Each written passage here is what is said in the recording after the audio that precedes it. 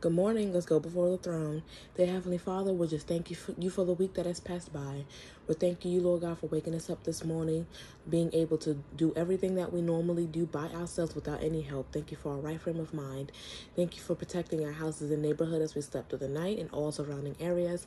Every sin that we've committed on this past week that was unlike you in any way, I repent on behalf of myself and the entire world and all connected to me, and ask that you forgive us, Lord God.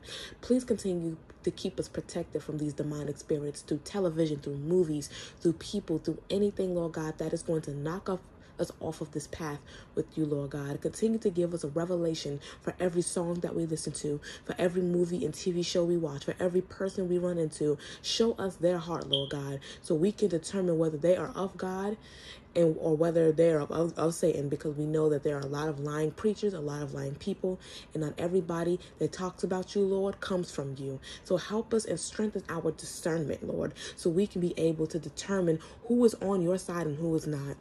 Lord God, we just thank you for everything that you've done in our lives, Lord God. Thank you just for us being alive.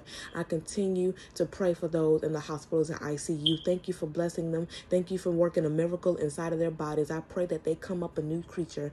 Thank you for removing those foster care children out of those abusive and toxic homes and replacing them in homes where they need to be, that shows Christ's love, Lord God, and not the toxicity and abuse that they are used to. Thank you, Lord God, for the recovering of all drug addicts, Lord God, of all alcoholics, of all pimps, of all prostitutes, Lord God. Thank you for the recovering of those who are sick and shut in, Jesus. For those who still are getting COVID and all of its variants, Lord God, we ask that you do a right now healing, Lord God.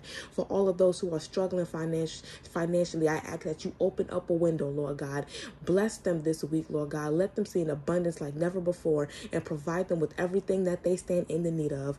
Everywhere that we may go today, no matter how short or how far, we ask, Lord God, that you give us safe travel and mercies to and from our destinations. Bring us back home to our homes safely without hurt, harm, and danger. Guard the hands of the driver and the areas that they may drive through. I ask that should any of us go to church today, whether it's virtual or online, that the word that is spoken pricks our hearts to convict us and to fix what's in ourselves so we can have a better relationship with you. We're thankful for everything that you've done. We magnify you, God, because you are powerful. We know that you sit high and look low. We understand things don't work in our timing, but we also know that things work on your time and that your timing is on time. So help us to be patient in the waiting, Lord. As your prophet Isaiah said, they that wait on the Lord shall renew their strength.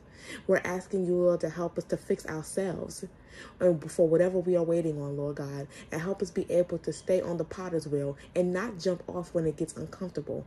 Continue to show us and our flaws, and help us to not be so quick to judge and criticize others.